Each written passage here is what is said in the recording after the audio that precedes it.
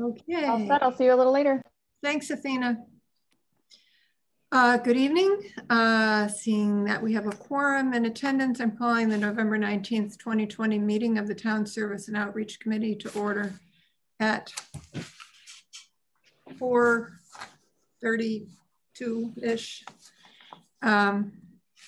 Governor Baker's March 12th, 2020 order suspending certain provisions of the open meeting law allows us to hold this virtual meeting of the Town Services and Outreach Committee. I'm going to quickly call on each member of the committee by name to confirm that you can hear me and we can hear you. Alyssa Brewer. Present. Darcy Dumont, present. Dorothy Pam. Present. Evan Ross. Present. George Ryan. Present. Okay, those assisting the meeting will be monitoring committee member connections, and if necessary, we'll pause the meeting until you're reconnected. We request that everyone be patient with the process. George is helping with the screen sharing today. So public comment, does not appear that there's any public here. We will ask again at the end of the meeting. So I propose rearranging the agenda substantially because of the fact that the town manager is not going to get here until 5:30. And so I am proposing,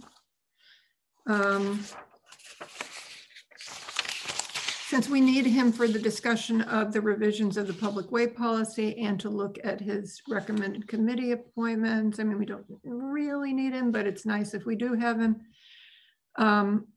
Also, we had planned to hear from the sponsors of the surveillance technology bylaw tonight, just in case nobody's watching. So just in case someone wonders at some point in the future. In particular, on the possibility of the HRC taking on the role of the advisory committee originally written into the bylaw proposal, but the HRC is actually discussing it tonight.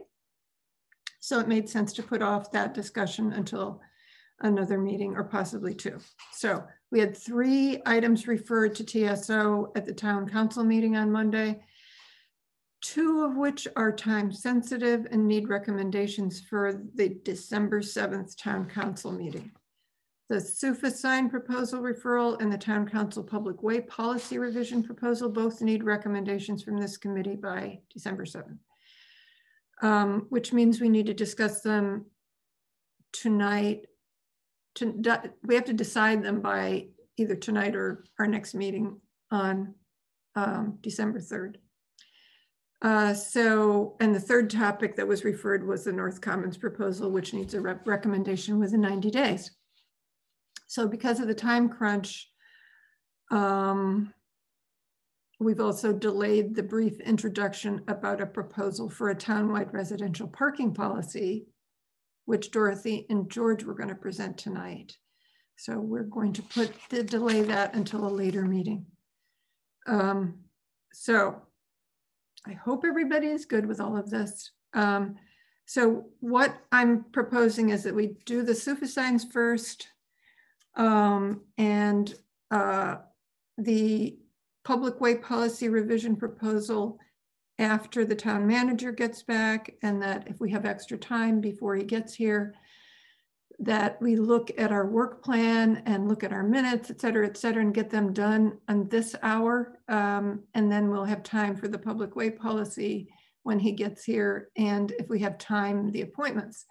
And if we don't have time for the appointments, we can do them at the next meeting because it will still be before the December 7th town council meeting. And we will have the flexibility to go over if we have to at our next meeting, but we don't have the flexibility at this meeting to go over time. That is because we have our town council public forum on the budget at 6:30. So here I'm taking up a lot of time just by talking. So does that sound reasonable? Good.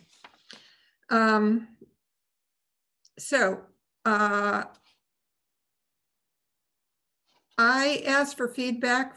So we're going to start with the SUFA signs. I asked for feedback from all counselors on the sign proposal for tonight's meeting and received feedback from the Finance Committee and from just one counselor.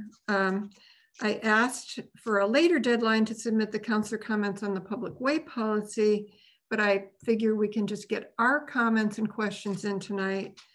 And that will give us time to look at their comments on December 3rd. That's my proposal. So we have staff here. Brianna Sunred is here tonight to talk about the SUFA sign issue. We have in our packet the answers that she provided that the Finance Committee submitted, which is in the packet. And so I was going to suggest that, Brianna, you give just a brief summary again for purposes of anybody watching this meeting in the future so that they know what we're talking about. And then my thought was that we could go over any remaining financial questions. Well, actually, I thought first we should look, since we do have a review process that we haven't mentioned in a really long time, that we should just go through the questions in our review process just to make sure we've covered everything. Talk about the financial questions and then take questions from you about the financial issues, and then take questions about any other area like placement, aesthetics, whatever. Okay, so Brianna, could you give us a brief summary? And we do have the slide deck if you want to show any of those again, any of those slides. Thank you, Councillor Dumont. I'm happy to do that. I do have the slides pulled up on my screen as well. So if it's easier, I'm happy to share my screen and do the overview, and then we can take it to the next step that you guys want to. Sure, and I don't think we probably need to go through the whole thing that we did on Monday. Just, brief overview. Why don't I pop up the picture of the signs rendered in Amherst, and I'll just use that as a jumping off point to talk about the other elements, if that makes sense. Sure. Give me one moment to share my screen, and then I can launch into that.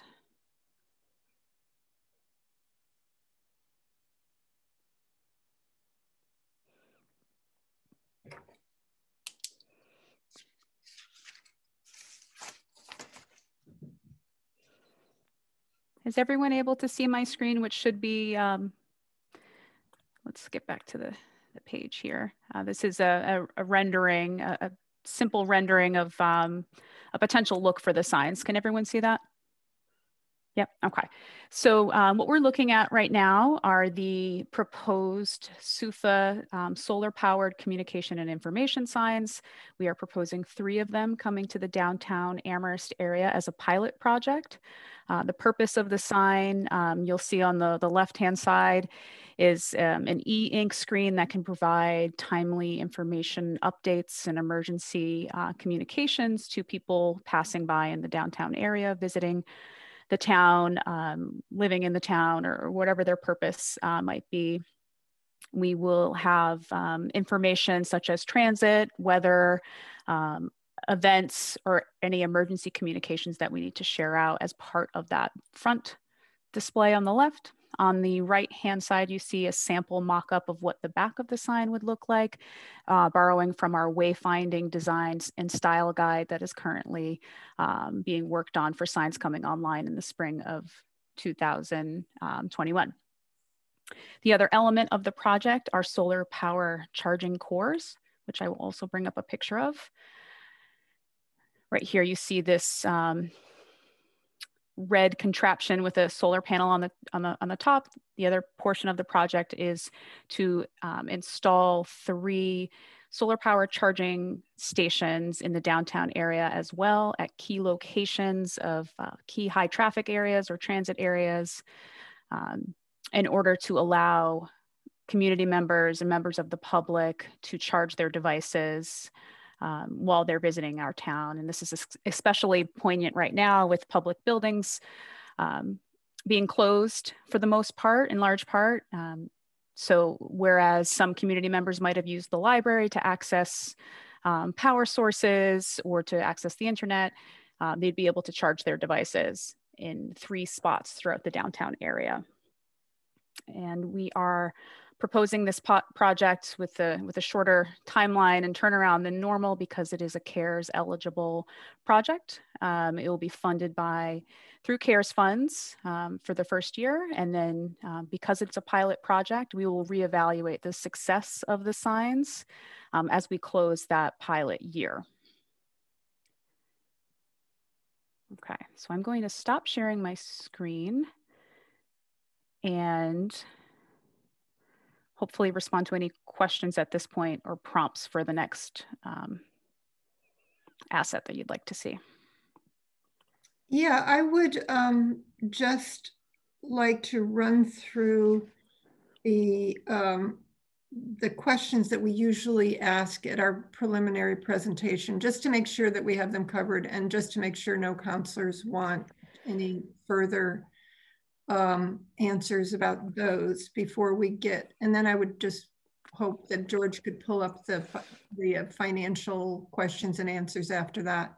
But the questions that we ask in our preliminary presentation normally are, who are the sponsors, how and when the measure came to the committee, how the measure relates specifically to the committee charge, the purpose of TSR review, the projected timeline for review, what information, knowledge, and background information the sponsors have provided, including input from relevant town staff, input from town stakeholders, relevant town policies, plans, goals, or regulations that are pertinent, and best practices in other communities. So I would just ask if there is anything there that the other counselors feel like we need to dig into, or whether we're okay to just go forward with the financial questions. And let me see, I can't see your hands. Dorothy. I had originally raised it for another point, but your questions did prompt this to mind. We're told this is a woman-owned, Massachusetts-based company, but some of my thoughts, particularly after reading through today's answers, began to really think about data, who has the data, who controls the data, and what are they going to do with it? And it's not the town of Amherst. We've been told, no, we will not control the data. So if the phone, I mean, I totally agree, phone chargers, yes, but part of my brain is saying, if we need them and we want them, we should pay for them ourselves as the town of Amherst. And then we could control, we would say, we're not selling your data, we're not sucking out your phones, we're not doing any of those things. Because I think we will all agree we need public charging stations.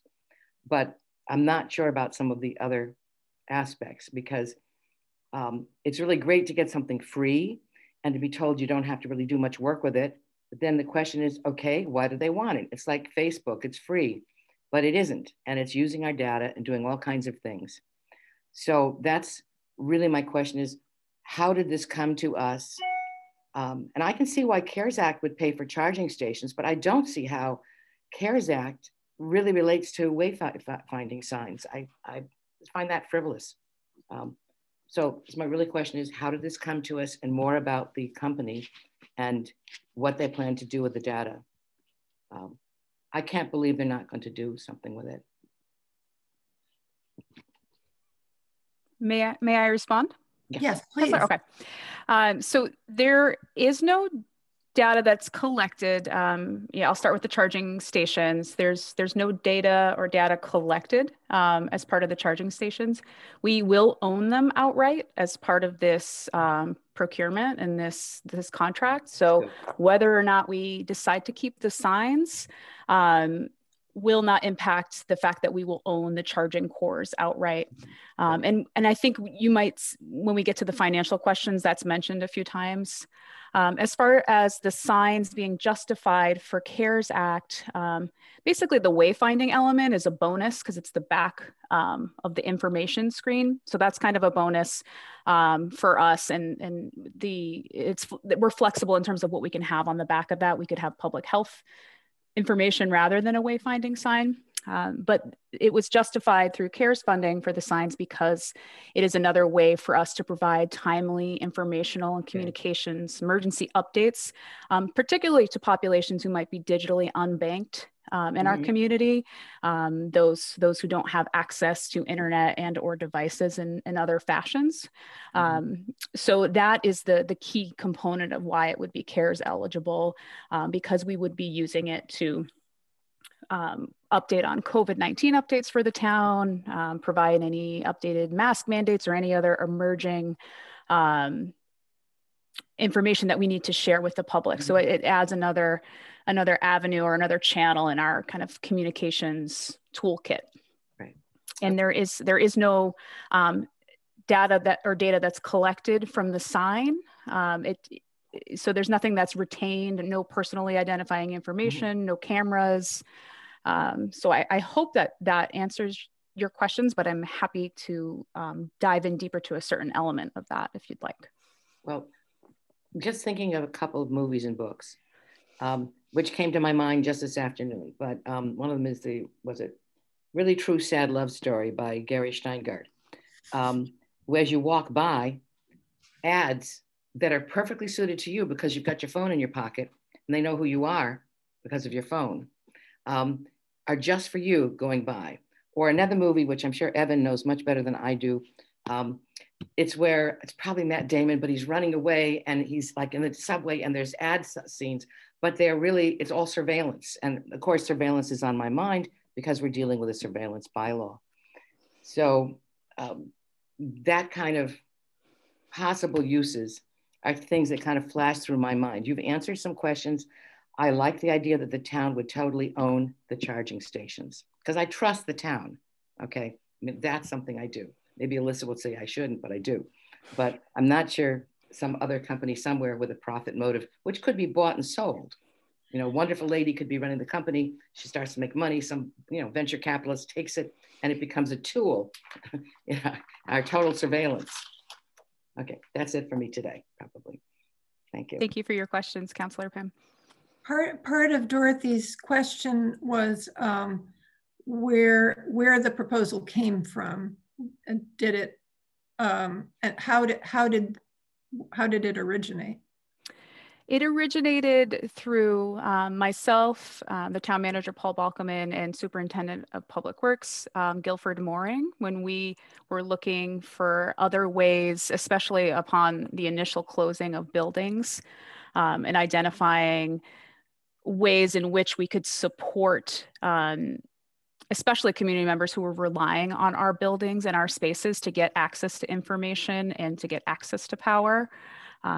Especially as we got closer to thinking about bringing a shelter for the season into the downtown space, it became more apparent that we needed to find some sort of tool to, especially aligning with that location, having access to power, having improved access to information. Okay, thank you. Does anyone else have questions related to the review process? Anything that we need to know about other towns' best practices or other stakeholders that need to weigh in or anything along those lines? No? Okay. So why don't we look at the questions, the Finance Committee questions and Brianna's answers. If you could pull them up, George. Okay, I'm going to try to share my screen. Oh, I also have them up. If it's any easier, I'd be happy to share them, but just let me know.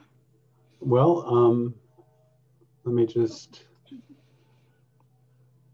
why don't you, Brianna, since you are more familiar with this technology and you've got it right there, why don't you go ahead? Okay. In the interest of getting this done quickly. Sure thing. Just one If moment. you have to go, I will try, but go ahead. All right, are you all able to see my screen? I Yes. can make it bigger. That's Okay. great. Thank you. Okay, so I don't know. I mean, we just got these today, right? So I think it might make sense for you, Brianna, to just briefly go through your answers, unless anyone has objection to that. Whose hand is that? Evans. I had a question that was just related to the finances. Okay. Can ask, because I think that it relates to question 4. So I can either ask it now or I can wait. Why don't we wait? Okay. So go ahead, Brianna. Okay. Would you like me to repeat the questions as part of this process? Sure. Okay. So the first question, the finance director told us that the first year cost would be charged to CARES Act funds, and it is approximately $25,000. How much of that is for the informational signs and how much is for the charging stations? So the cost for the charging stations that we do in fact get to keep is $6,000 for the 3 charging station cores. And then we will own those outright. And then $19,000 for the 3 SUFA signs for the first year license agreement. Okay. Evan, do you have a question about that? No, okay. Anyone else have a question about that? Okay, number 2.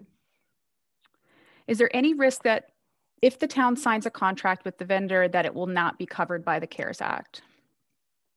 So the spending has been pre-approved by the state after the finance director submitted the request in narrative earlier as part of the approval process in order to even spend the CARES funding. So before we even get to a project that might be CARES funded, we go through the portal on the state's website to see if it would be eligible for reimbursement, and this one was approved.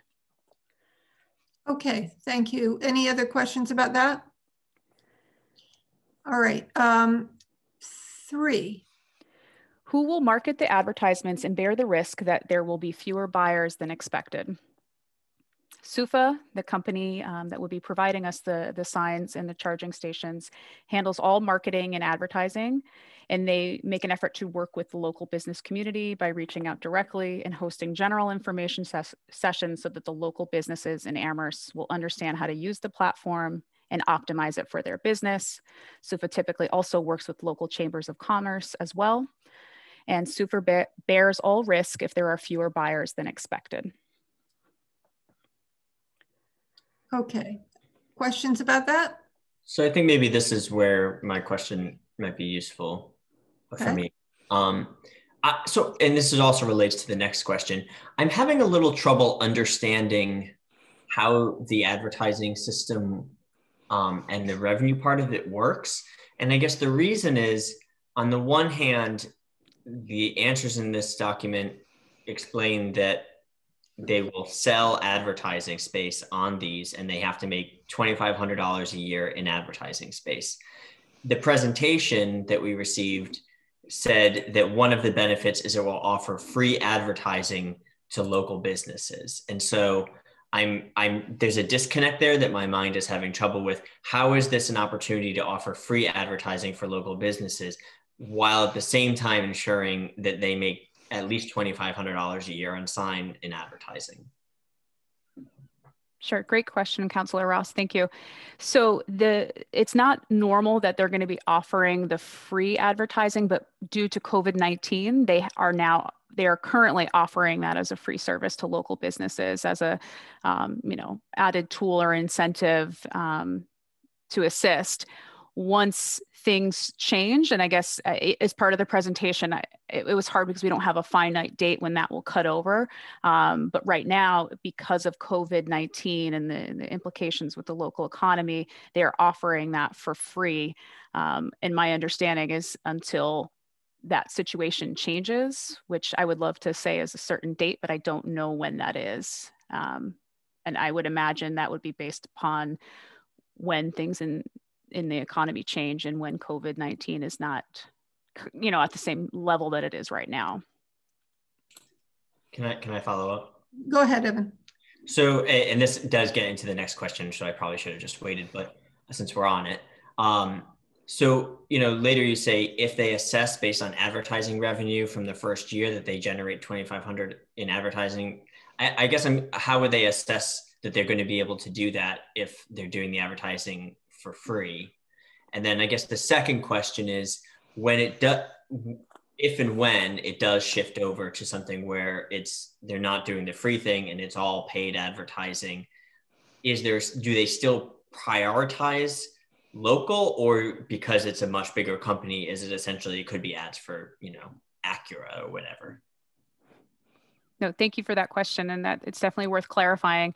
So right now, I believe with this pilot project year, every month that they're not charging for these ads to be utilized would not count in that assessment.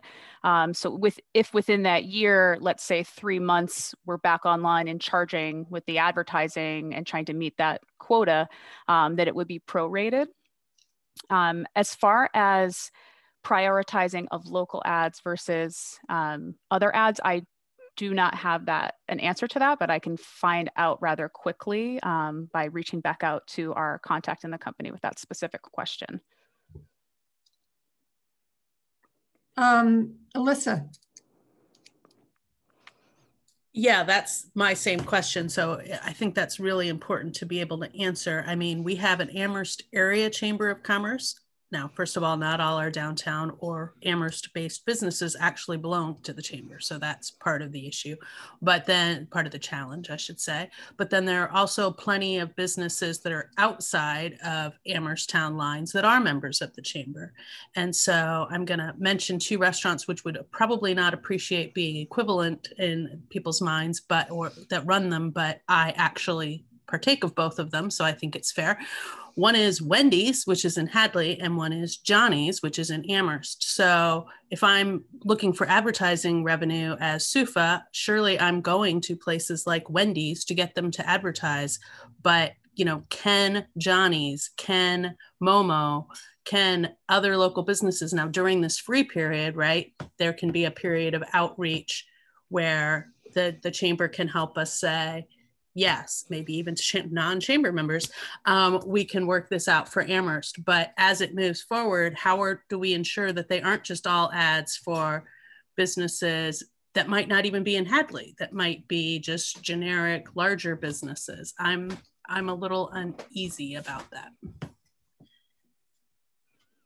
I'm just taking notes here so that I can make sure I ask your questions back accurately with SUFA.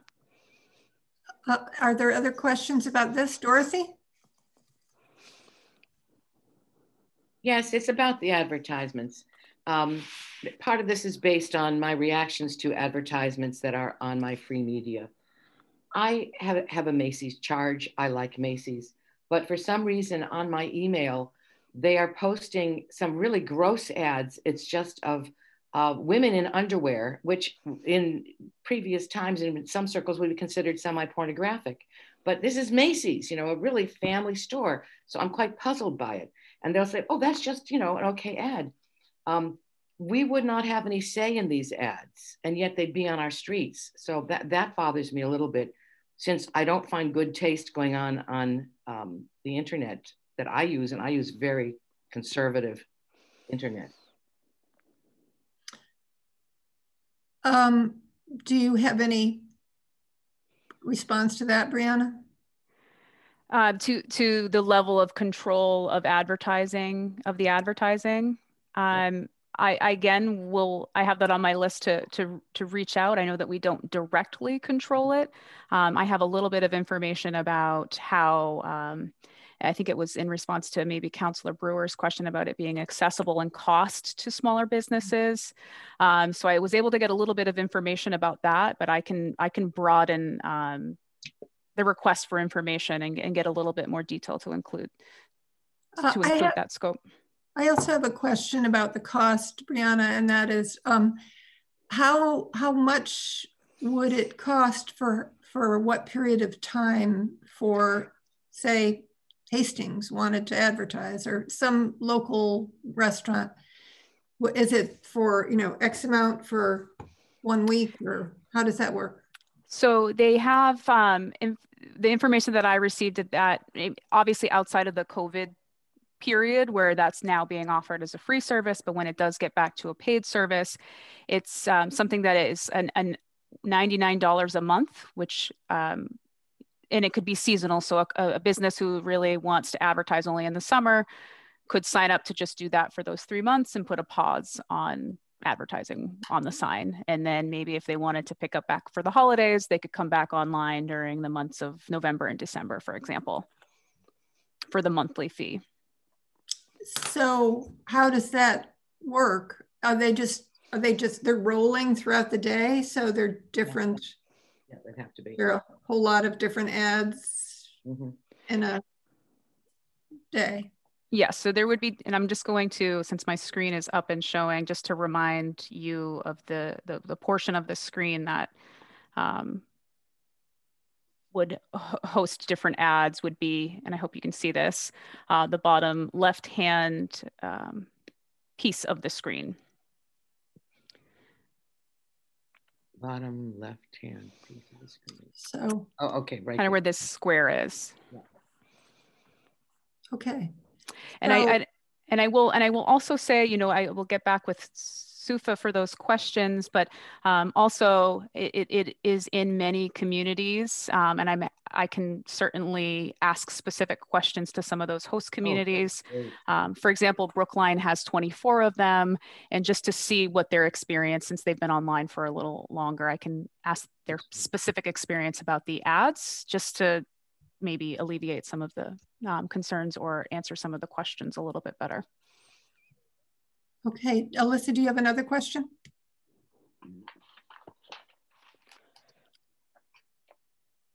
Sorry, the other community is thank you very much for offering that, Brianna, that you'll reach out. That was going to be my other question. And Dorothy? Yes, we're still in 4. It says the cost of operating for one sign is $2,500, which they would pay if the advertising revenue was working. But if it wasn't sufficient for them and we decided to keep it, I'm trying to figure out what would that be for? How would it cost $2,500 a year to maintain the sign? So it's to maintain the sign, as part of the project is there's weekly maintenance. It would cover any of the costs for redoing the design on the custom front and back vinyl that you saw in the picture that I showed with the wayfinding elements. Also the technology itself, we get access to a dashboard, a cloud-based dashboard where staff or myself in town would be able to kind of push out notifications and change the look and view of the screen. So all of those costs would be, part of what we'd end up paying as an operating cost should ad revenue be insufficient. So you're saying it's really taking up tech time, which might involve some extra employee or might take some of the time off of other things, but it's not really, not too much of it is for physical stuff. It's mostly keeping up the ads, the look, the design, the web. Yeah, I'd say it was a combination of both the physical maintenance of the sign and the maintenance of the information that's being sent to the sign. Thank you. Has everybody had an opportunity to read the answer to number 4? Yes. Okay. Are those remaining hands still relevant? Okay, so number 5, I think we also covered how much of town staff will be required, and has that cost been quantified? Would you like me to read the response, Councilor Dumont? Or? Go ahead. Okay. So the town staff time commitments, in this case, the communications manager or myself, we anticipate to be minimal. The communications manager will have access to an online cloud-based dashboard to push out periodic updates to the message screen, similar to the town's other existing information channels. Other information on the displays, such as transit times, town social media, weather, and clock time, etc., will be pulled from existing sources or feeds and populated automatically onto the signs in real time. The physical maintenance of the signs is completed by SUFA on a weekly schedule or as needed and is included in the cost. How frequently will you change the periodic updates? As frequently as is needed or deemed appropriate in terms of, you know, an emerging information, or if there's an important council meeting, similar to how we utilize our existing channels. And right now, it would be a kind of an add-on to the existing options or buffet of options that we have available to us to push out notifications. So as frequent as needed, but I would imagine, for example, if we had a big issue like a new emergency order, we might leave that up for a little bit until the next timely update was needed. But so to answer more succinctly, as frequently or as little to as frequently as we needed to. Okay. Any other questions about that? So the number 6 is about ongoing costs such as insurance. You want to read that, Brianna? Absolutely. So there are no ongoing costs to the town. SUFA takes full responsibility for the install, maintenance, and repair if needed of all hardware. So there will not be any additional costs incurred to the town after the first payment is made. And what's the longest time that any town that has adopted this, what's the longest time that they have had SUFA signs? I know that many communities have recently added some. So I think the longest is probably 2 or 3 years at this point. So it's anywhere from, you know, many communities are now trying to get them online, obviously, because of in response to COVID-19. So there's new communities coming online more rapidly. But some communities like Boston and Malden have had them for over a year or 2 in some cases. So we don't have any idea about, you know, what might be the problems in 5 years after. Alyssa. I'm sorry, no, maybe I'll hold off until we're done with this list because I just want to go back. I want to belabor advertising types a little bit more, but I didn't mean to interrupt.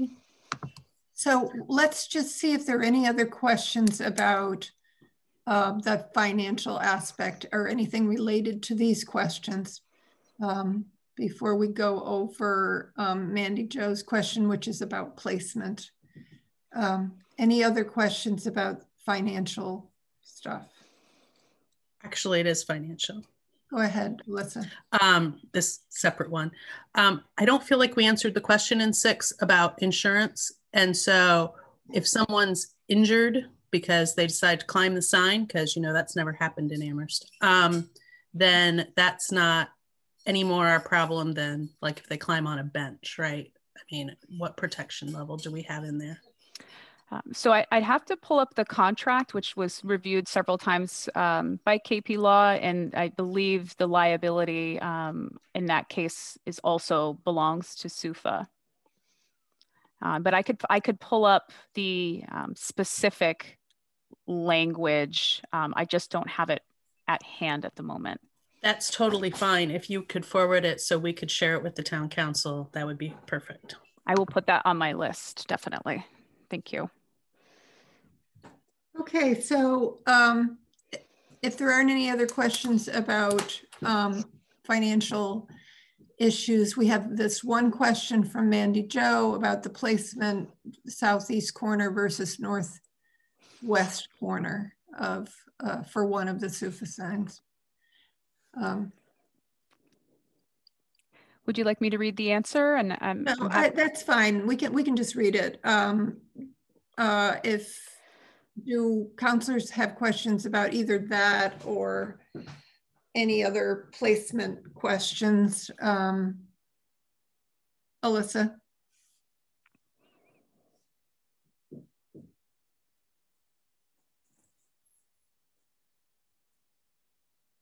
No? Okay. Evan? Yeah, I guess this is, since we're talking placement broadly, actually about the charging stations. And I guess I'm curious, one of them is, so I can make sense of all of them, I think, right? One's at a bus stop, one's essentially in front of the shelter, and one's in front of the library. And so these all make sense. But I guess I'm wondering, one, if that's why they are where they are. And you may have said that Monday night, but you presented at like 3 a.m. And so yeah, I don't really remember.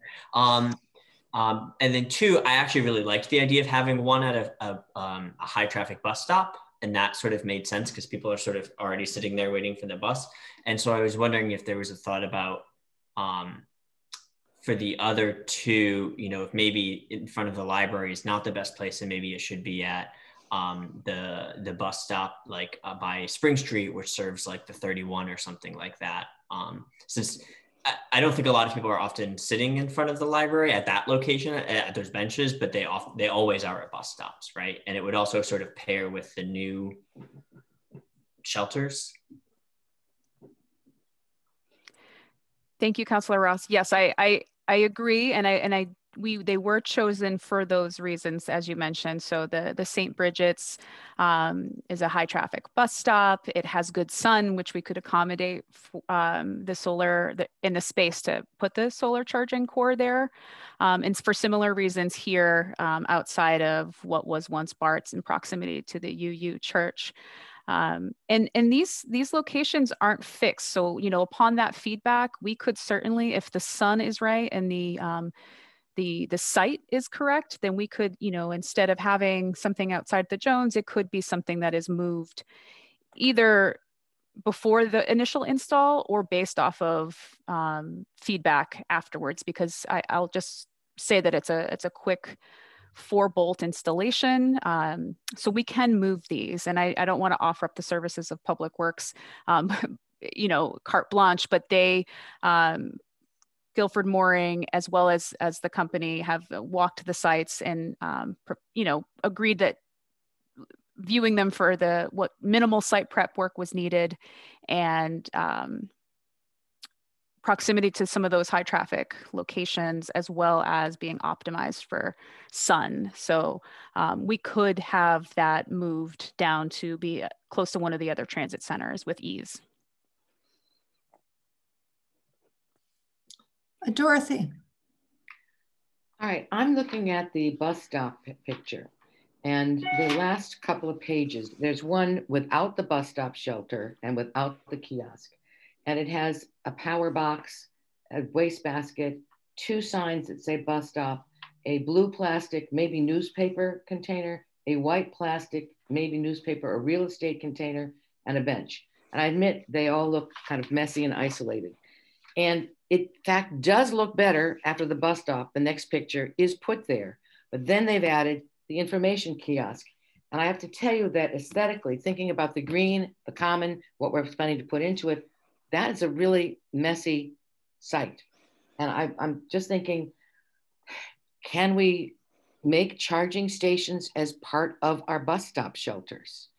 Can we eliminate some of those plastic boxes there, because it's getting to be just all kinds of little tchotchkes in a row, and each is needed in perhaps in one way or the other, but adding the information kiosk, and this Spring Street one does not have the solar charging station there,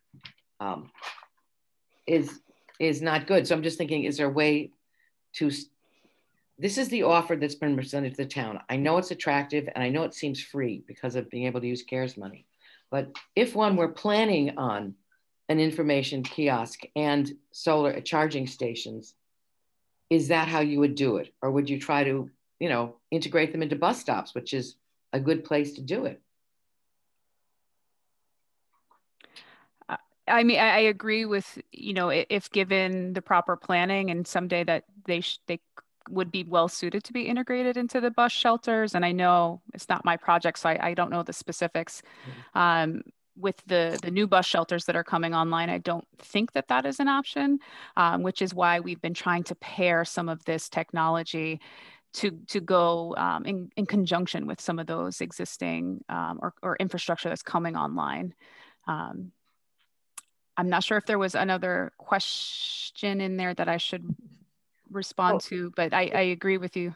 Yeah, it relates to Evan's statement about in front of the Jones, and I don't know whether he was thinking this way, but some people might not want that in front of the Jones just for aesthetic reasons and say, no, let's just have the front of the building looking nice in the lawn. And what other structures the library has to put up in terms of tents or tables and chairs, not adding more things there. And I thought a bus stop is a good place to put these utilitarian things, particularly since it has the bus stop times. You know, that's, if I use the bus, that's the thing I would want to know. I want to know, when is the bus coming? And I think and I don't know if this is possible, but in Manhattan, they even have real-time information about transit on some of these automatic signs, which will tell you 20-minute delay or, you know, bus out of service, whatever it is. I don't know if that would be part of it or whether it's just a schedule that shows up if you push a button. No, it's real-time transit data that we would get from PVTA that we would connect with the signs. I mean, that's really valuable stuff. And I will just say, just in general, with the locations, we're not, these aren't entirely set in stone. These are what we propose. So we're welcome to feedback like you've offered. Just to speak to the Jones Library for just a moment of why we selected that site, to kind of go in conjunction with their outdoor services that they've offered, and speaking with the library director, how that facility was used by so many to charge a device or to access information. So we were trying to maybe align with some of those needs there. But that being said, the cores and the signs are not entirely set in stone in terms of where we place them. I would think you'd want to put a charging station there, but it was just a question of, you know, all these little things in a row. I would just add, unless we have other people with comments, I actually really appreciate the placement of the chargers, because I've been thinking about this in bed last night, and I at some point just had a revelation about how much our local homeless population is going to love these things. And the guests at the Wednesday morning breakfast at the Unitarian Church, plus, you know, Craig Storrs is now there. My experience is that we have a highly, you know, a lot of people who would really appreciate both the signs and the chargers. These are great places for that particular group of people, in front of the UUSA, in front of the library, and at the bus stop. So I would say they would be less likely to be at the other bus stops than at the places where they're currently located. The only thing I might suggest is the sign that's on the southeast corner of the Spring Street parking lot I know that it's right at the bus stop there, so there'd be people there hanging out and they would be reading it, but across the parking lot on the northwest corner of that parking lot is a massive amount of foot traffic from everybody who parks there and everybody who walks down the sidewalk there, plus all the people from the bus. A lot of the people from the bus stop would cross there. But anyway, I just feel like it would catch more traffic on the other corner. But that is, I'm not an authority, and some other people may have studied the foot traffic. but I really, really appreciate the thought that's gone into this and the fact that it emanated from concern about that population. That's very cool, even though it's the advertising part of it is slightly annoying. So Alyssa. So circling back to the advertising part of it, and I'm really sorry if you went over this with us on Monday, Brianna, and I just spaced it out. But since we went ahead and had you read all these other things to us, I suppose it won't be a surprise if you have to repeat something, is in terms of that advertising content, what limitations can we place on that to make it really clear? Because, for example, you know, SUFA's in other cities, right? And plenty of cities meet the threshold for advertising for alcohol and marijuana. We do not. We do not meet that threshold because of the under 21 population here. So that's why even if we had billboards, you wouldn't see billboards for alcohol and marijuana inside the town limits of Amherst. So, but I'm sure they can do that elsewhere. And I'm not talking about a restaurant that serves cocktails. I'm talking about the lovely sign that you see as you get off across the bridge and come into Hadley. And some years it's a lovely thing from the Campus Coalition Against High Risk Drinking, and other times it's have a Bud Light as you're welcome to Hadley. So I realize it's a much smaller portion of the sign than a billboard, but is there a way that do we have any specifications that we're putting into this as to making it clear to them, you know, so that it isn't that I walk by it one day when I'm actually able to walk around outside again and see that they're doing what's required to be over 21. And then I have to say, well, they're breaking the rules, and then they have to fix it, as opposed to being upfront about some of these things.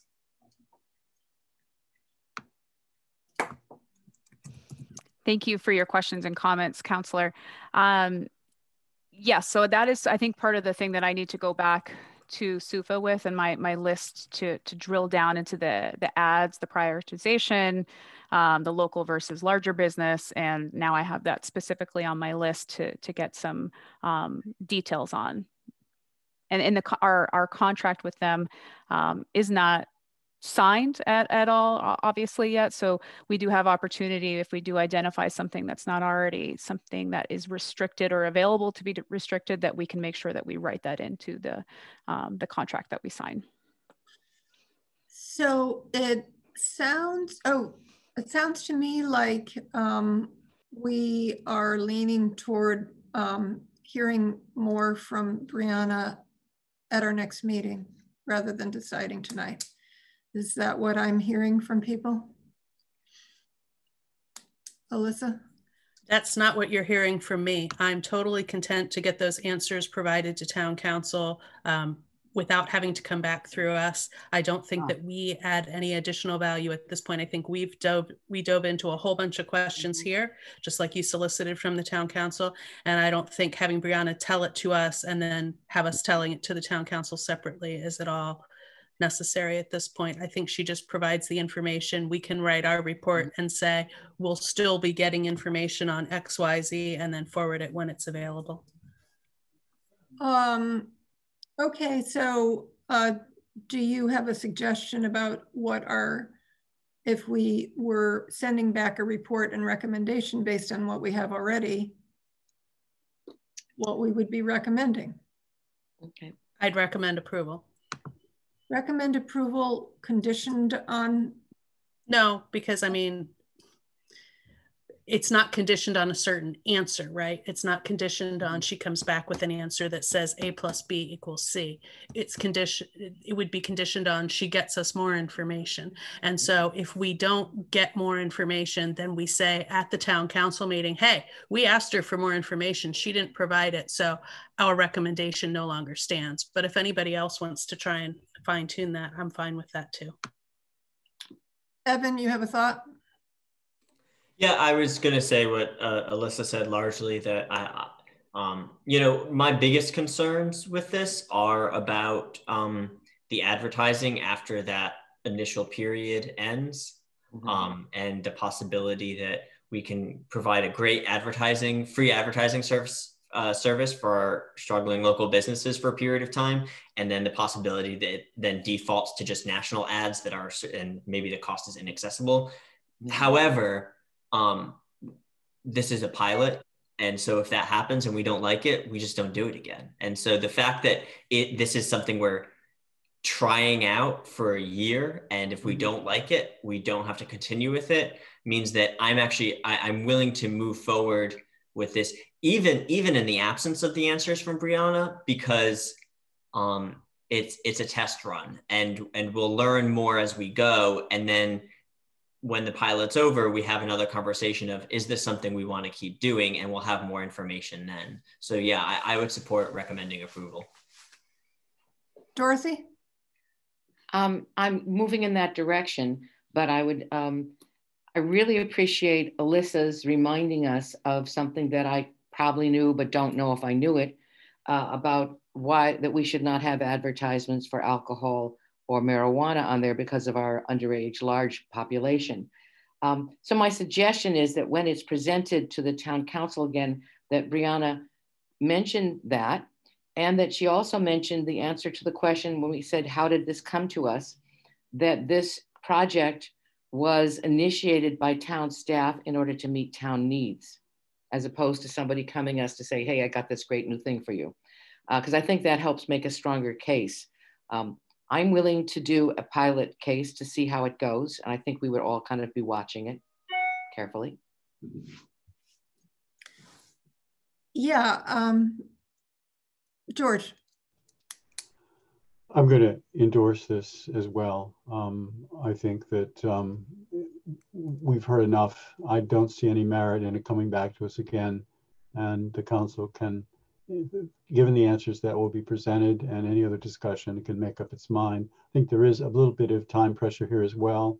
I believe this has to be, maybe Brianna can address this, but my foggy memory from Monday night is that this is something that we would try to move on fairly quickly unless there was some serious problem. I don't see a serious problem.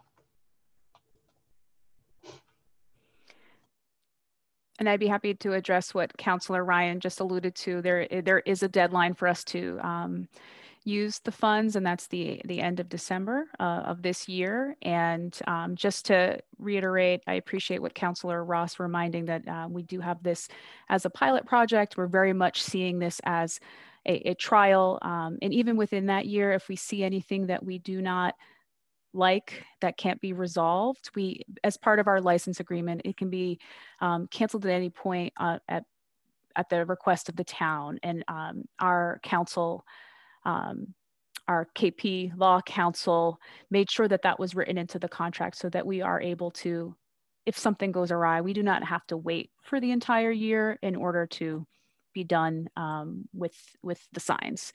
And I will also just say one more thing about the timing is that we are hoping to get the cores online this season, the charging station cores online this season, just because we feel that there is a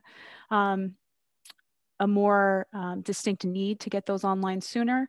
And the signs we are planning to bring online in the springtime. So that gives us extra time to address any sighting locations, potential site work that needs to be done, and also design on the signs. Are these additional comments, Alyssa?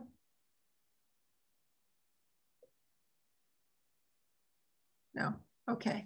I was basically going to ask if it was at all possible for the signs to go up for the holiday shopping season, but it sounds like that would be unreasonable. So we certainly could get them up and online, and it would just be that we'd have to move quickly to decide and get consensus on the design element of that. Okay, it sounds like we are all in favor. So is there someone who would like to fashion a motion other than me? Well, we could just say we recommend the town council approve the, does it have an official name?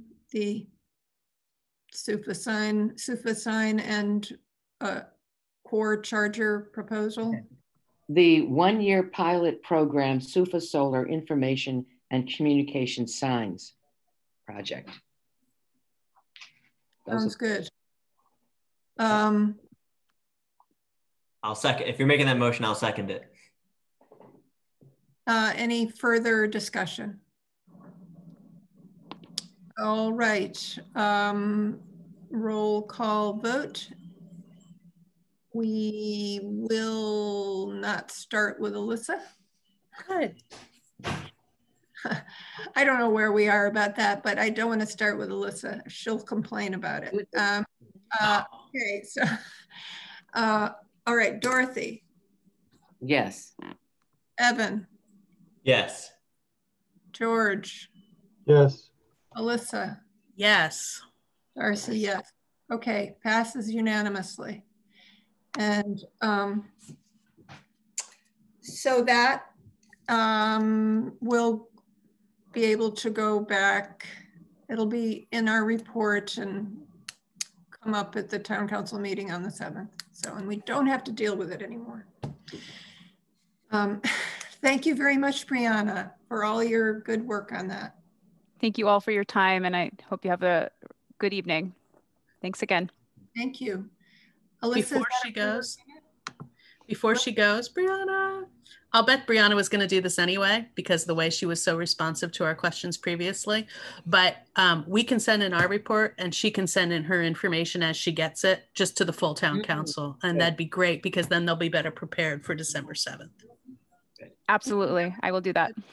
That would be good to send the report to the whole town council. All right, so the town manager is supposed to be here right now, but I'm sure he'll get here shortly. Maybe we could just very briefly, why don't we just pull up the public way policy so we can look at it. Hopefully he'll get here. This is the one that he revised to just extend. Right. Is that just section 4? It's he revised the original proposal so that the only part that's underlined is section 4, parts of section 4. So that's great. Really all we need to look at is section 4.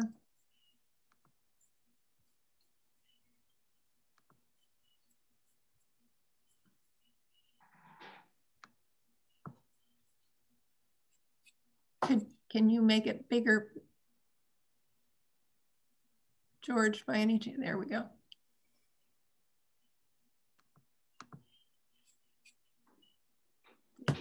Is that any better? You want it bigger? Bigger is better. Okay, I'll see what I can do. There we go. I can do it even more.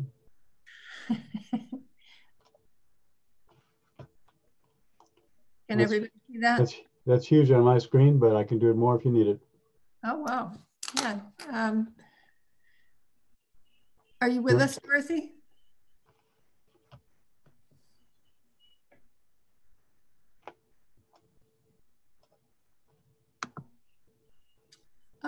Okay, so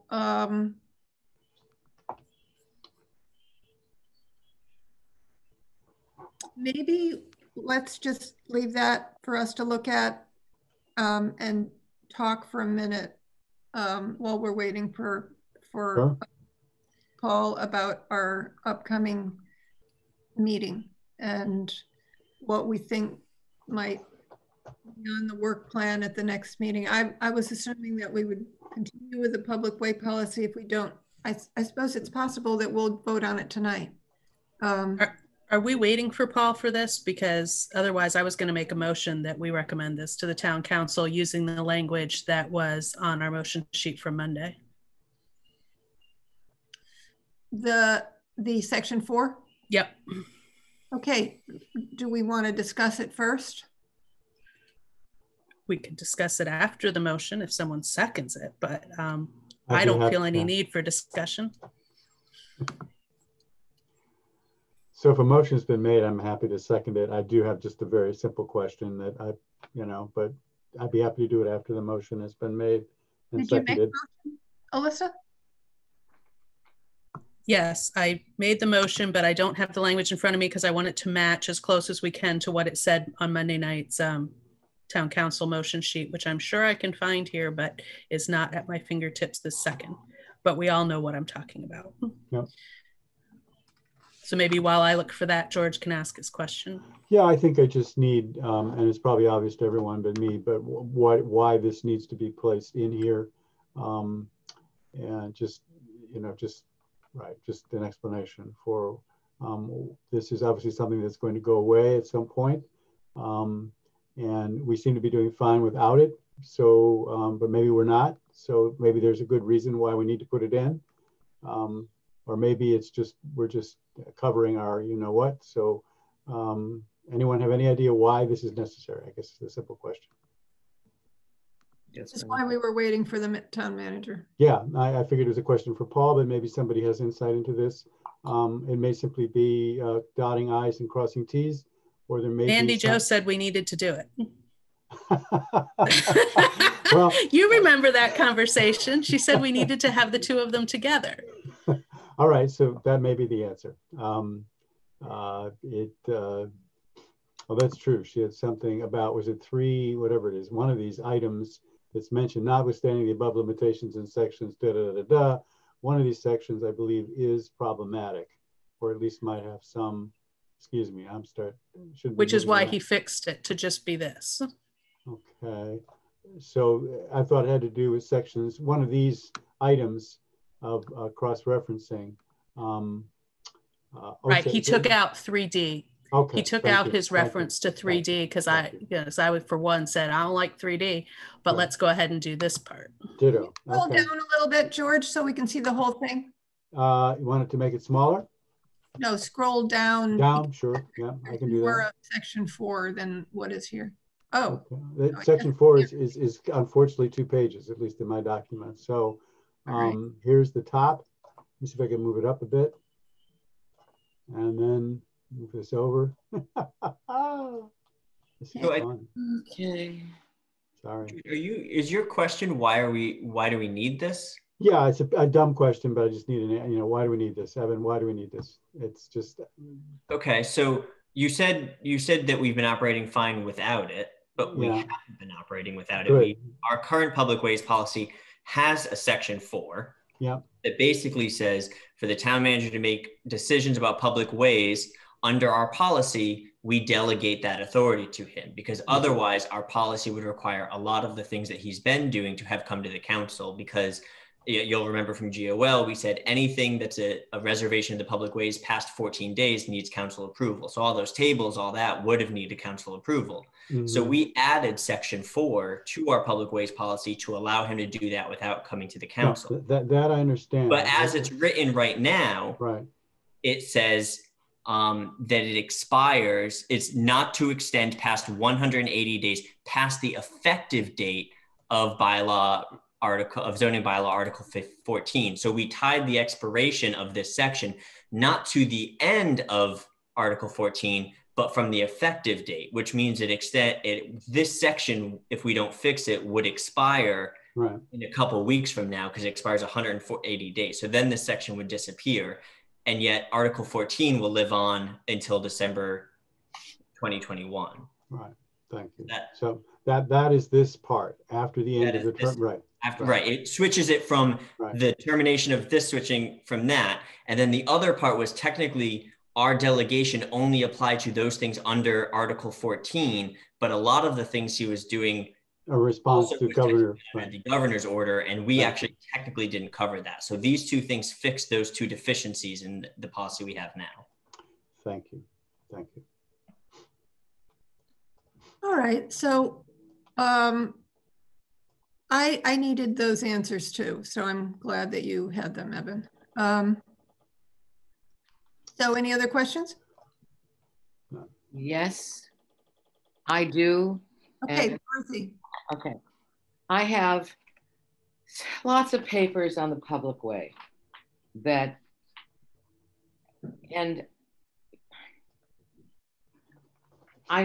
just, well, I look at it, if it has anything to do with extending restaurants being able to use things, I understand that. But if it's the second one that's longer on page 3, which has 3D in it, which is underlined, which I think things that are underlined are supposed to be changed. Dorothy, we just made the point that 3D has been removed from this. So if you look closely under A, it's 2A, 2B, 3B, and 3C. So 3D is not there. So it was taken out by Paul precisely for the reason that you've raised, Alyssa has raised, and I probably would raise. So it's not there. Okay, so I think when I put some papers together, I'm missing a page because I have recommendations. I've got yesterday's email, Dorothy. This is just from yesterday. It's like practically hot off the press. I did it today, and I'm meeting at my dining room table because with 2 meetings back to back, I have papers everywhere just trying to be ready for the meeting. Perfectly understandable, as Alyssa pointed out. We just got this literally right. So, so what they're talking about? Article 14 is which is letting the businesses use the streets, right? And I don't have anything to say about that at all. But B, expedite the approval process for more common requests. We're only talking about section 4 tonight. Right, yeah, right. I'm scrolling around. Okay, what is section 4 then? It's on the screen. Yeah, okay. Hopefully you can see it. The remaining sections at probably our next meeting. Okay, so this section 4 is only about restaurants and things in the street, right? Sidewalk cafes, drinks. Okay, I have no problem with any of that then, if that's what it's about. Because some of the other stuff, I looked at it quickly and I thought, then TSO will have absolutely nothing to say about the public way anymore. Right, which is why we asked him to take it out. You're exactly right, Dorothy. Good. Okay, so I'm fine now. Thank you. Okay. All right. Any other questions or comments? Okay, so, well, let's have a roll call vote then.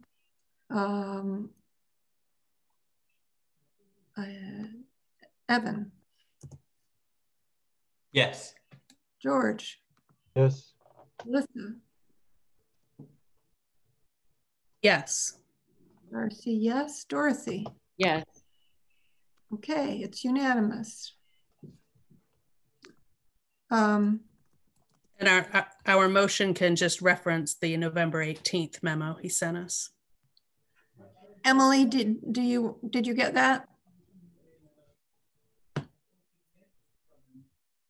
Kind of. Do you want to just repeat the I understand. I do. I understand. The November completely. 18th memo I got. Good. That's excellent. So the November 18th memo, it's probably best to name the policy again. So it's the town council policy regarding the control and regulation of the public ways. And he sent us a memo on the 18th showing us which things were underlined that was a revision since Monday. And so I think if we reference his memo and we reference the actual policy that's being changed, then we should be covered. Okay. And sorry, who made that motion? I did, Alyssa. All right. All right, got it. Thank you.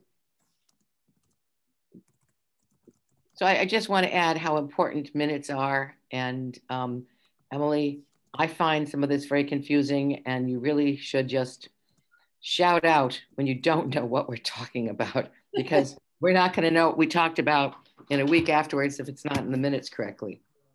Yep. I mean, we know what we're talking about, but the rest of the world may be confused. Yes. Yeah. We always know what we're talking about. That is correct.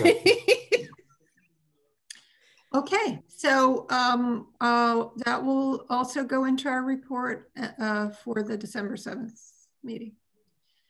And if you have a question about that, Emily, just send me an email and I'll help you with that motion, the wording. Okay, thank you. So I guess we can move on to the appointments. We'll do them without Paul. Let's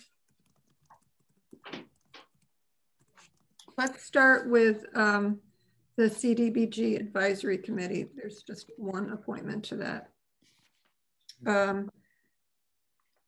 Actually, usually we do count on him to explain things. Maybe we'll have to pull up that memo because I don't have that information in front of me.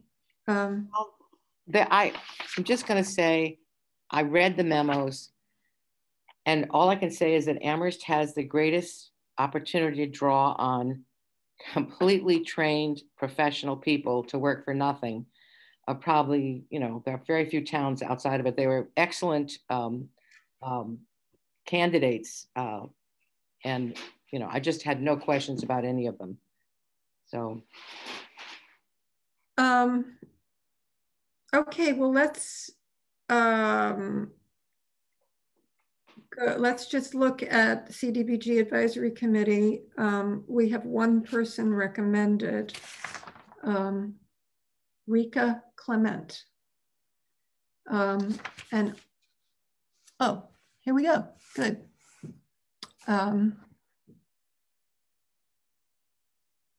So we can just read that profile. Yeah, that's good.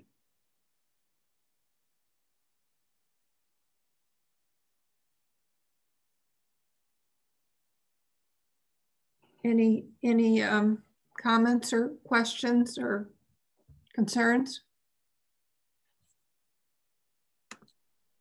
Evan. So I would have said this to the town manager if he was here, because I'm always trying to provide feedback on these memos, but I found it really useful that we were told that she has been attending meetings of the committee. That's something that I think that we shouldn't have as a requirement, but we should be encouraging of. If you want to get appointed to a committee, start going to the meetings, see what it's like, understand what the responsibilities are. And the fact that she has been doing that is encouraging. And the fact that he told us she's been doing that is also, I think, a really good thing. So maybe that will make its way back to the town manager at some point. Yeah. Alyssa? Yeah, I can't emphasize that enough. Having been doing appointments for many, many years prior to town council, the number of people who applied for something based on the name of it, rather than knowing when the meetings were or knowing what they were actually doing, was rather shocking to me. Seems obvious to us as town councilors, but not so much to the public. And so I do think that, like Evan said, it's not a requirement, but we've touched on it associated with our interview questions too. Like, how familiar are you actually with the work of this body? And I do think that is definitely something he should not, he doesn't have to mention the negative, like they've never been to a meeting and don't know anything about it, but it should definitely be mentioned that they have been attending, and we should be encouraging people to attend meetings, especially now, right? It's actually more accessible to a lot more people because they don't have to drive anywhere to do it. Yeah. Okay, so unless there are other comments, I move to recommend the town council approve following person recommended by the town manager to serve on the CDBG Advisory Committee for a one-year term expiring June 30th, 2021, Rika Clement. Second? I can second that. Okay, any other comments? I just had a question about the composition. Is that where it is? Yeah, and this is, I apologize for taking up our time, but it says members may serve on other town multiple member bodies, but CDBG Advisory Committee membership is not to exceed one individual per other multiple member body. And maybe that's obvious to all of you, but I read that, I still read that, I'm not quite sure what it means. Yeah. I know. Thank you. I thought Alyssa might know. Alyssa, what does that mean? It's you wrote that, Alyssa. Did you write that sentence? Yeah, I bet you did. I wrote it a long time ago, and actually somebody else helped write it a long time ago. And I can tell you exactly what that's about. Thank you. What does it mean? We at one point had a number of people, all wonderful people, right? Not criticism of the people at all. But we actually at one point had 2 or 3 members of the Block Grant Advisory Committee were all serving on housing committees. And so while it makes sense to have connections and it makes sense for CPAC to have representation, just like it makes sense for Block Grant to have representation, it felt to applicants like it was too heavily weighted. But because nobody had said there was a rule, then that was who was volunteering at that particular moment, was a bunch of people from housing related committees that we had at that time. And so again, no disrespect to the wonderful service that they provided when they were on Block Grant. And of course they looked at everybody evenly, but it felt bad to some of the applicants. And so we decided that we better go ahead and write that into the charge. And that was quite a few years ago.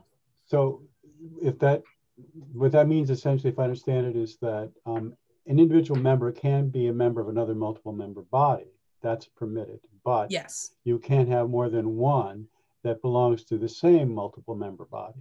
Is that the idea? Right. And so you shouldn't appoint two members of the trust, right, for exactly. example, Okay. to this. All right.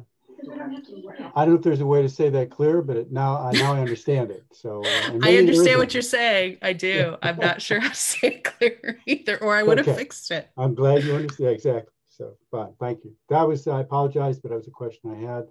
Otherwise, that was it. So. Okay. I think we're ready to vote. George. Yes. Lisa. Already. Yes. Darcy, yes. Dorothy. Yes. Evan. Yes. Okay, moving on. That was unanimous. So now we have 5 recommendations to the Personnel Board. And I am going to miss Paul for this part because I really wanted him to talk about Tony Butterfield. Because Tony Butterfield has been on the Personnel Board since 2006. And for some reason, he received a 3-year term where other people got 2 or 1. And so I don't understand that. That does not seem to fit our policy. I had a similar question. I just would point out, Darcy, that he does address that in some detail. I believe he does in this section under summary of process. So what he says here, Mr. Butterfield has been a member of the Personnel Board since 2006. And then he goes on, I don't need to read it. You all have read it, I assume, but you can read it again. So he makes a very strong case for Butterfield and tries to, this is, I assume, what he would say to you if he were present. You may not find that answer satisfactory, but this is, I take it, his answer to that question, which all of us had. He didn't answer the question of why he wouldn't just appoint him for 1 year. Yeah, I guess this doesn't answer that, I guess. Because it doesn't make sense to me, someone that has been on there that long would get appointed for 3 years. Right, and I guess also the reason he says new human HR director, but after a year that would, the person would no longer be new. So that's I think a fair question to ask him. Why 3 years instead of 1? I suspect it's because he may in fact run the committee and do it very, very well, and that the town feels that it's a very good job, and that's what I suspect. So he might basically be able to serve as long as he wants to, right? Basically. So as long as Paul is town manager and Butterfield wants to be on this body, Paul will keep reappointing him. Right, but we have the other town policy presents problems, but yeah. Do you think there'll ever be a circumstance where we do not approve something that comes before us? Well, I would think if the process isn't followed, and that's something I noticed about this, and I would have asked him if he were present, is that unlike all the other appointments I think he's ever made, he had a kind of advisory committee formed. But if I read this correctly, and please correct me if I'm missing something, it looks like he did this on his own. There's no There's no, you know, what's the committee that is basically helps him with the appointments. None of that is mentioned. He seems to have made this decision without consulting anyone else, which he's perfectly free of doing, but is not his usual process. So that's one thing I noticed. And that's what I always look for, first of all. Does he follow the usual process where he brings in other people and there's an interview team and they talk to each other and then Paul makes his decision. Here it seems like that did not happen. And maybe there's a reason for that. I don't know, but I don't see it here. I don't see any process statement. Or the summary of the process is basically just describing the people that are on the board and then his reason for keeping Butterfield. So does anyone else have a concern about that? Because, I mean, we could conceivably send that one appointment back to him with our questions and then deal with it at our next meeting so that he can explain those things. I feel he's given more explanation here than he does other places. And he's saying, I really rely on this person. So I know Tony Butterfield slightly. I know his wife. And I know he's a very unassuming, quiet person. So I suspect he's somebody who just offers quiet judgment, which Paul has found has been extremely useful. But because I mean, I've never seen him write this stuff for anybody else. So I think he's telling us, I really feel I need this person. And what more could he say beyond that?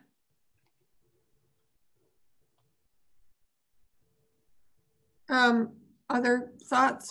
Wait a minute, I'm lost you Yes. here. Alyssa. So be sure and tell Paul that I stuck up for him at this meeting, given how much trouble I normally give him. So building on what other people have said, actually, he did follow his usual process, George. Okay. All right. But I'll tell you why. Because he doesn't interview reappointments. These are all reappointments. Yeah. And so, right, well, that's not our process, but that's Right. his process. Okay. He doesn't interview reappointments. Yeah, you're right. So for that standpoint, he didn't follow the process. The other thing that I want to point out is I don't like one-off type situations either where I say, oh, but this committee's so special. But one, it actually is because of its relationship with town employees. It's like really different than all of our other committees. And the way Paul described that people trust Mr. Butterfield, I think is really huge. But also, let me point, can keep getting sent back by the Board of Library Trustees year after year after year, if that's what they choose to do, right? So that longevity can exist. Charlie Sherpa can keep getting chosen by town employees to be there year after year after year. So I have a little bit of a hard time saying no to the town manager, even though Tony Butterfield served in this role so long, to say, yeah, I know those other bodies can choose to keep sending people back, but you can't. And so I would really like to hear from him at some point that he's working on recruiting new people so that we don't eventually see a personnel board that everybody's served 20 years and like there's never a change, right? Mm-hmm. Which is not to say I want anybody to resign. Please don't hear it that way. So I share the concern, and I absolutely do think, Darcy, in response to your earlier question, would we ever say no? Absolutely, we can say no. We absolutely could do that. I just don't think this is the case, and I don't think pushing him to do a one-year appointment, given the explanation he's provided, given the conditions of two people being able to be sent back by their committees year after year, given how complex dealing with personnel is right now with the COVID situation, I'm thinking it's not a great time for a change.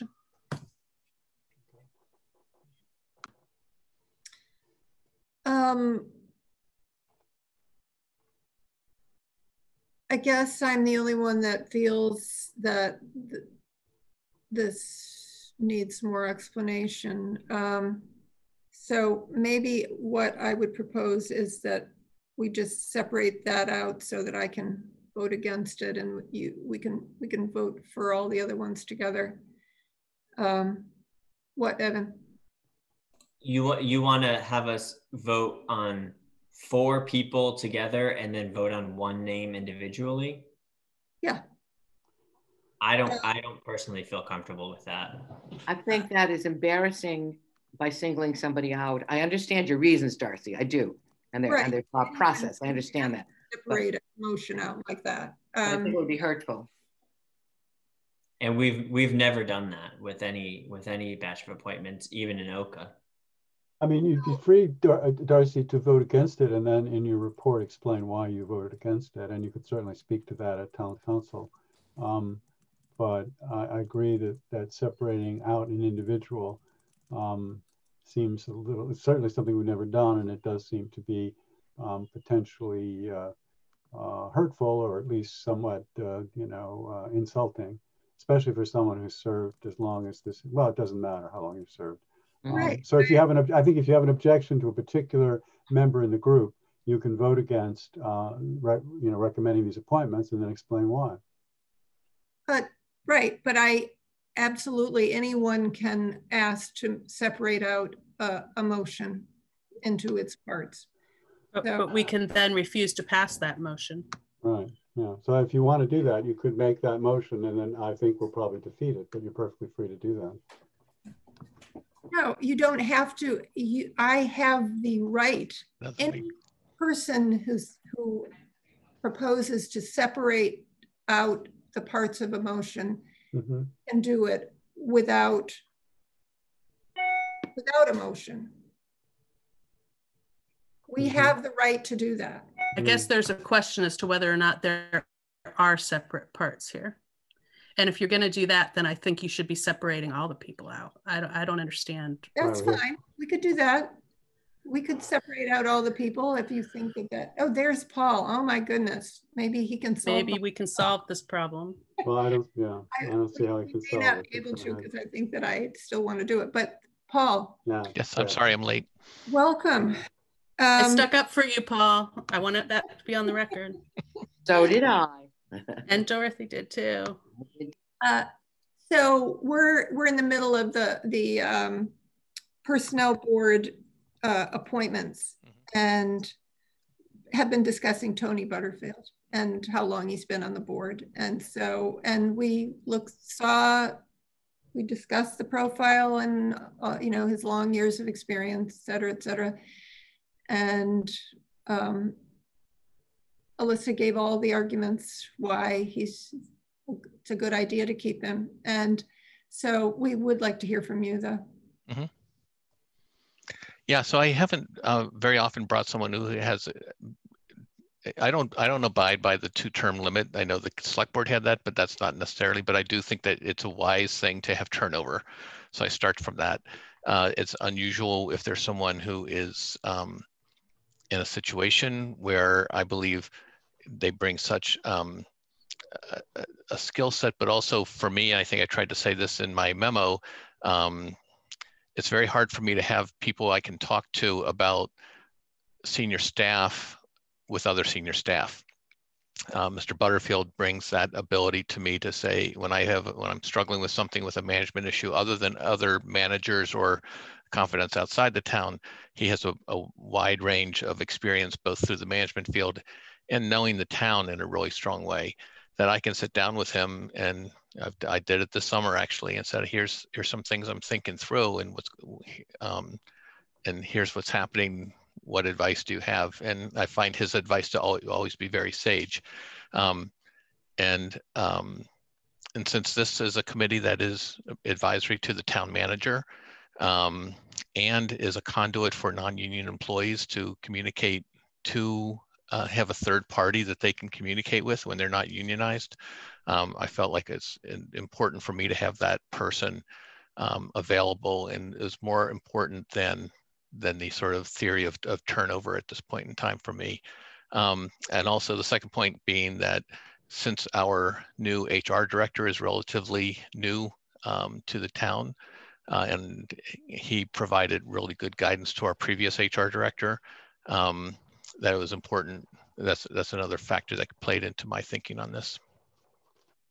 So the second question was, why not a one-year term since he's been there since 2006?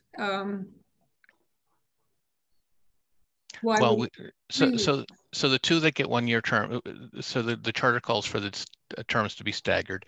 The two that are 1 year terms now are ones that get appointed every year. You know, they're the ones that are recommended either by employees or by the library trustees. So that's always going to be a 1 year term.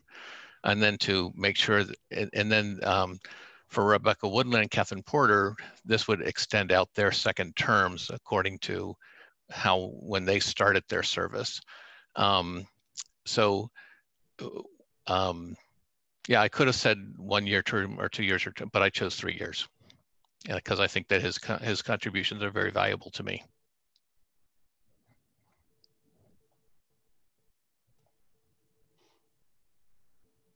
Evan? Yeah, I just also, because I really hope we can get to consensus on this, wanted to note that this isn't necessarily, I don't want to say this is usual because we usually do see more turnover in a lot of these other bodies, but it's also not unusual.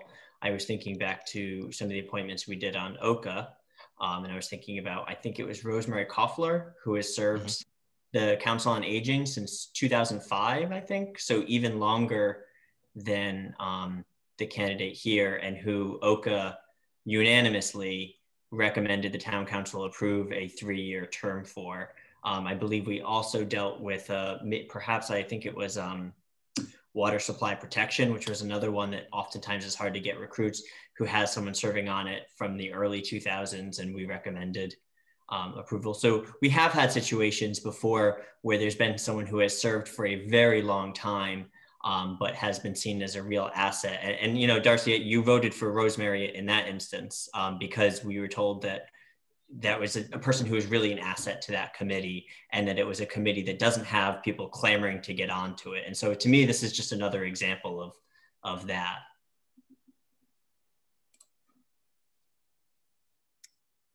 Dorothy? Well, if I understand it correctly, the two other members are appointed by other bodies. And I guess they're approved by the advisory committee, but they're appointed by other bodies. And it's always a 1-year term at a time. So this way, even though he served a long time, is a way of maintaining or at least assuring continuity, because you don't control, or we don't control, the other nominees. Their sending board controls that. And the fact that there's often consistency with some of them doesn't mean that that's what will happen. So I have no problem with having a long-serving person have a 3-year term under these conditions. Yeah, I have a problem with it, and I don't. I find it strange that the committee thinks that I should not be able to vote against one of the people recommended. This is what we're here for, right? So, but if there's a problem with, I mean, it's fine with me to vote on them all separately, so that there's nothing odd about it. Pam or Dorothy? Alyssa? I move to approve a 3-year term for Tony Butterfield and for Rebecca Woodland, a 2-year term for Catherine Porter, and a 1-year term for Christopher Hoffman and Charles Sherpa as listed on the town manager's memo. I'll second that. We talked about this in terms of how we thought it would make various individuals feel. I totally understand your concern, Darcy. I don't consider it to rise to the level of not approving the person's appointment. I get that you would much prefer a 1-year appointment for that. And the reality is I want us to vote on this as a group like we do for everything else, rather than calling a particular situation out when it is literally over a process question. If it was over the fact that an individual was a problem as an individual, which could certainly face us at some point, then I would understand separating it out. but there's been no problem expressed with the individual, simply with the length of term. And so I just don't find it would be appropriate to vote them separately, which is why I made the motion I did. Okay, well, I move to separate them out. Or I don't move. We don't have a rule that allows for that, Darcy. That's not in our town council rules, and you cannot just invoke Robert's rules when it's convenient. That's not in our rules as a town council. Paul, do you know anything about that? I don't. I would have to look it up.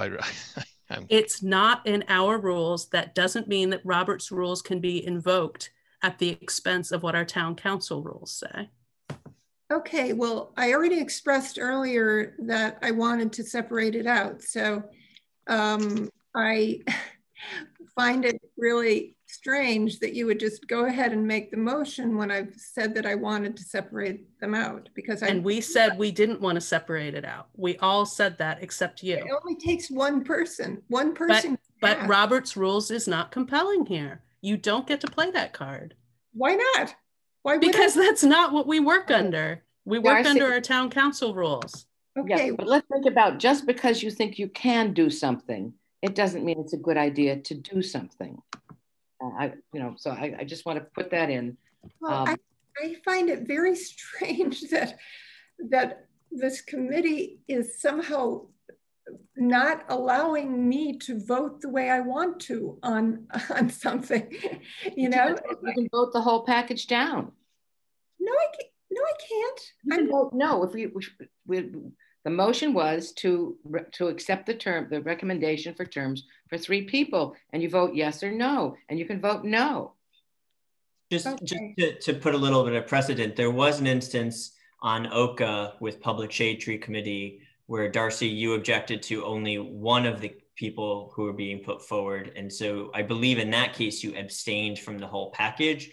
But even in then, your issue is with one person. We didn't separate the people out. You just abstained on the package and then we explained in the report where your abstention came from. And so I think that's what we're trying to get to, is you can explain why you vote the way you do in the report, but even when we've had an issue with one individual, we've never separated out appointments either on this committee or on OCA. And so it seems like that's for a reason, and it seems better to do what you did last time with Public Shade Tree Committee.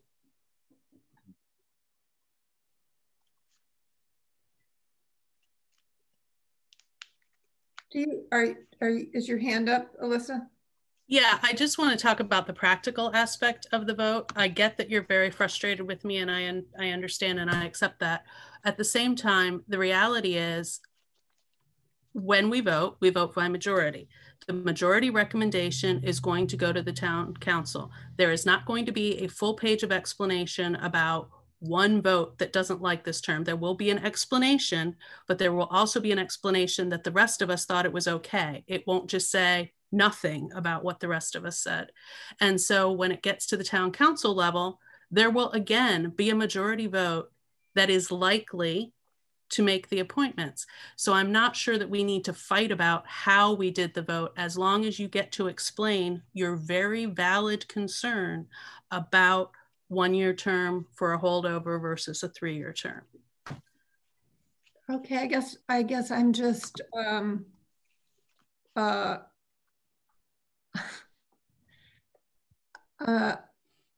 I don't know how to respond to the fact that somehow or other the committee thinks I shouldn't be able to vote the way I want to. So, and I don't think that we need to have a practice of all of us doing the same thing each time, voting for the whole group together. We don't have to do that. But you know, it's not worth arguing about this much. So why don't we go ahead with Alyssa's motion? And, you know, I am going to file some kind of complaint about it with Lynn, because I don't think that you should have done this. So just, is there any other discussion about it? Is that a hand that you want? Is it your hand still relevant, Melissa? It would perhaps not be as helpful as I might want to be to say Lynn's not the boss of me, but that is obviously your prerogative. Okay, so Alyssa, this is a roll call vote. And we're back at the beginning of the alphabet. Thank you for always rotating that. I appreciate it. Yes, my vote is yes. Okay, and my vote is no. Dorothy? Yes. Evan? Yes. George? Yes. Okay. All right, so what time do we have? Is it time yet? We got 10 minutes. All right, so they will be forwarded so that they go to, in the report, to the December 7th council meeting.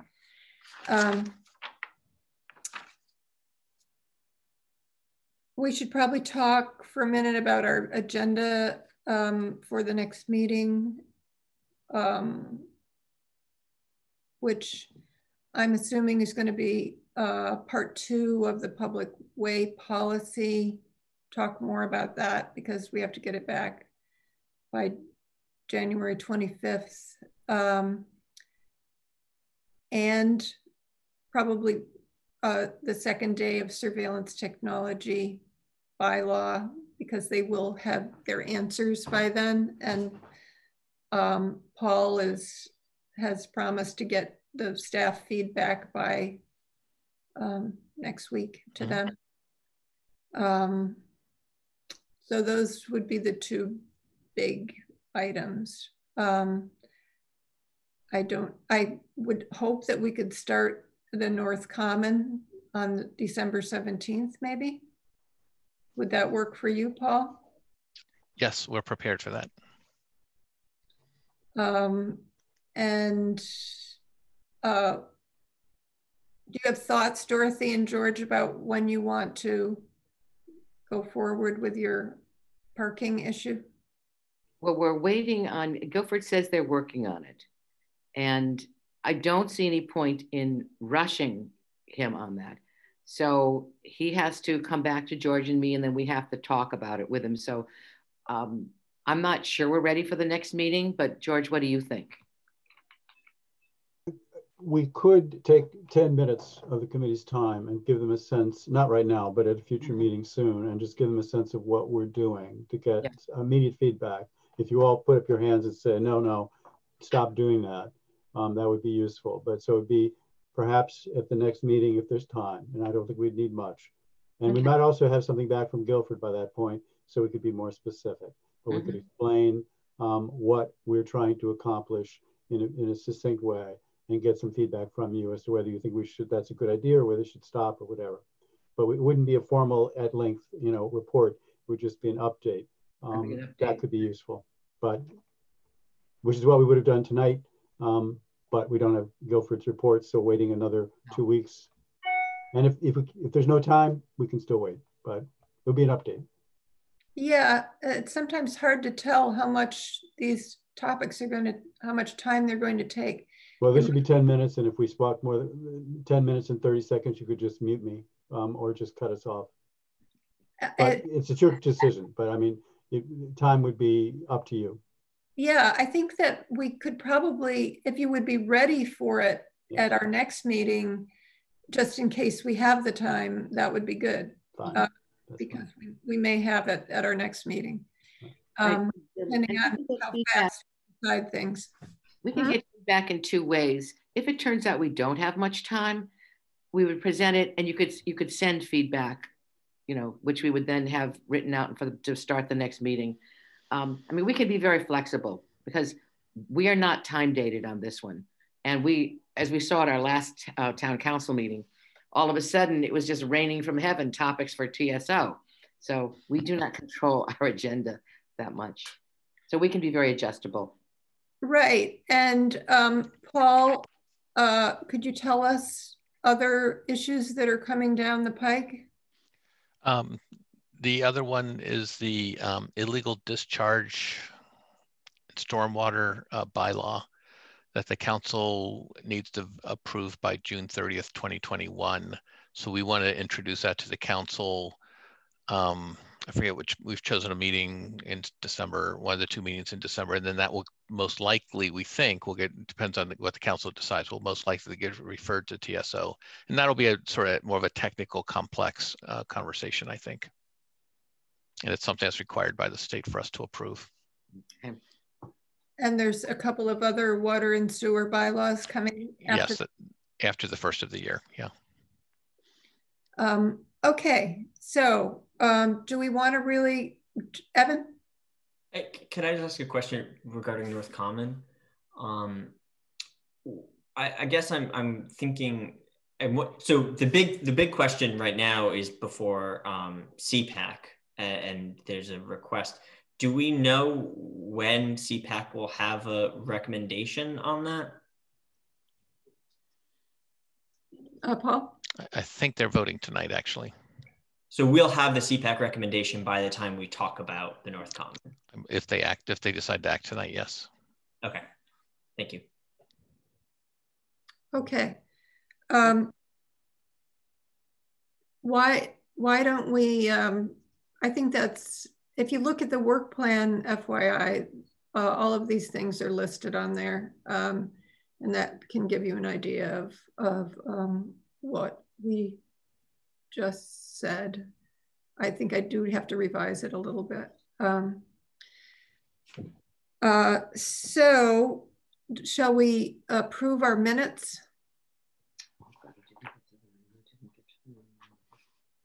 We have our December 12th and our December 5th.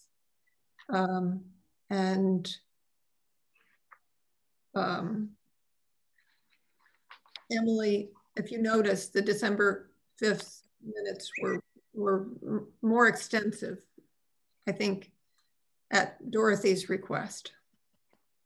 You mean November? I mean, yeah, November. November. That's all right. Yeah, November 5 and November 12. Yes. So November. Do we have any discussion or issues with them? I have none. Okay, so I think I will do them both together then. I move we approve the November 5th and November 12th, 2020 minutes. I can second that motion. All right. I say yes. Dorothy? Yes. Evan? Yes. George? Yes. Alyssa? Abstain. Okay, so they are approved. And FYI, I don't know if you've looked at SharePoint lately, but I spent a lot of time getting everything organized on there, and there's a lot of all of the minutes, all the reports, all the town manager appointments. If you look in any of those folders, everything is there. Wow. And so I'm trying to get it on our webpage so that you know, we have it available for everybody. But it's all, and I even have the years and the dates in the right order. That took a long time to reorganize, but it's all there. Many thanks, Darcy. Many thanks. Really. Yeah, this being a chair of a committee. Yeah. A lot of time at the computer. Yeah. I'm so glad you brought that up, Darcy, because I was actually going to thank you for that, because I was like, wow, a resources folder that actually is useful. So I hadn't quite felt like I'd accomplished that in some of my previous work on the council. But of course, I want something more. And what I want more is, if you look at, not in SharePoint, it's beautiful, is if you look at the GOL webpage, and I know this just because I was just working on a proclamation, is on the side, they have all their things about like how they do their reviews and frequently asked questions on what's a proclamation, what's a citation, all that kind of stuff. It's right there on the side of their GOL webpage. And since we have a process, right, that other people need to know about, it would be great if we could put the current version of that, which is thankfully in our resources folder, if we could put that on ours too, on the TSO page on the side. Right now, our TSO page on the side is kind of limited, but GOL has taken full advantage of that. And I think we could too, because we're going to have people coming to us and we could have it right there for them. I think that's a good idea. I'd like to have our videos linked there too, which I think either GOL or CRC has. So yeah, I did start the conversation with Athena about getting all that stuff up there. So, but I'll add the review process. That would be good. All right, I think we're done. On to the next meeting. And it is time, right? Yeah. Okay, so I declare us adjourned at 6:26. See you in 4 minutes. Okay, great. Bye-bye.